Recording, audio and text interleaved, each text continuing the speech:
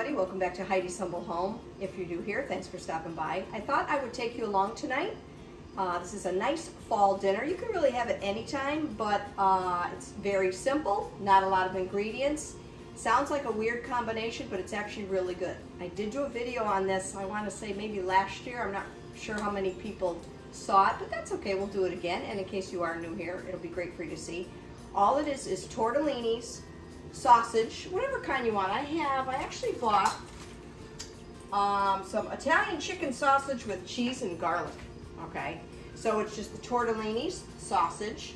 You're gonna add a little bit of garlic to that and some basil and butternut squash. All right, the water has come to a boil, so I'm gonna be throwing in the tortellini in a minute, but let me show you. So here's my sausage. I actually made a slit down the middle. I'm gonna take the skin off. There's our olive oil, the basil. We add some garlic once this is all browned. And this is what I did. I bought a 12-ounce butternut squash. It's just frozen. I put it in the microwave. And we have tortellini. That's 16 ounces, which is a pound. That's it for all the ingredients. So let's get started, everybody.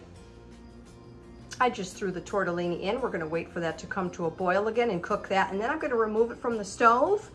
That way there, you can watch me brown up the sausage, okay? So we'll get this out of the way once the tortellini is done. I did take the tortellini off the stove. It's in the sink.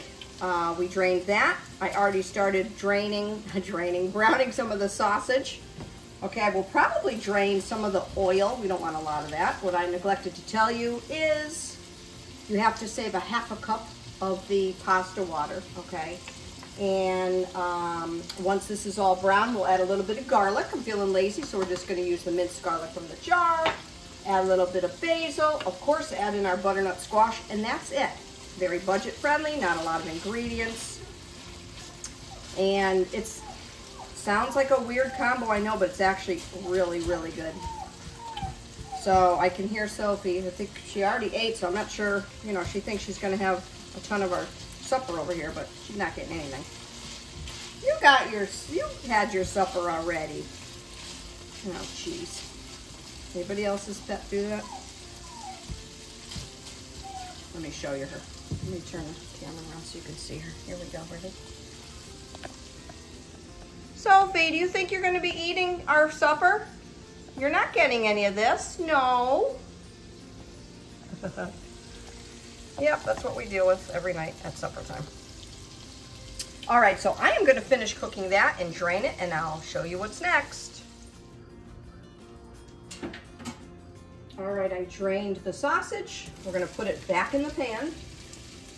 So at this point here, we're gonna add some of the pasta water.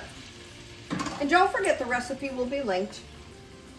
The garlic, I need a little utensil. I'm not gonna measure, I'm just gonna put some in there. Got some minced garlic. Just sprinkle it around. You don't need to measure.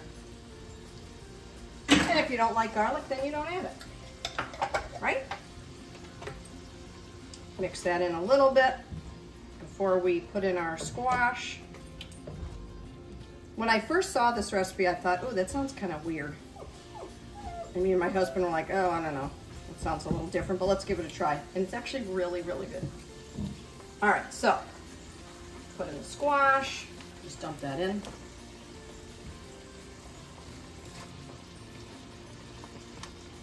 I'll bring you up a little bit closer once I put all this in, okay. There we go, get rid of that. Now you can see. You don't need to see me, that's for sure. And I think while we are doing that, stirring, let's put on a little bit of basil. So we added in our garlic, our basil, the pasta water. I think for now we can take this. I had strained the tortellini and put it back in a big pan because I had to strain the sausage in that one, in the strainer, so. All right, now we're gonna mix everything in. And I think if it seems too dry, because if seems like a lot of tortellini, seeing what the recipe had called for, but I put the recipe away, you can always add maybe some chicken broth.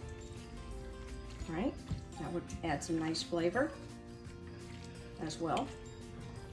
Then I'll plate it for you. You can serve it with a nice salad, maybe some bread.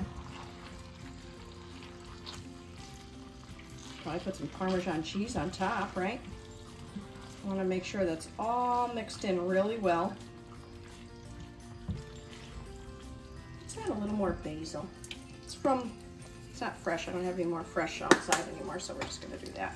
There we go. And this really didn't take long. It's a great fall meal, like I said. Obviously, you can have it anytime, but to me, it kind of screams fall. And that's what it looks like. So let's plate that up. I'm going to get my Parmesan cheese out for you guys. Hold on. All right, I'm going to plate this so you can see what it looks like. Oh my goodness gracious. Put some Parmesan cheese on there, and I'll bring it up close so you can see. That's probably enough.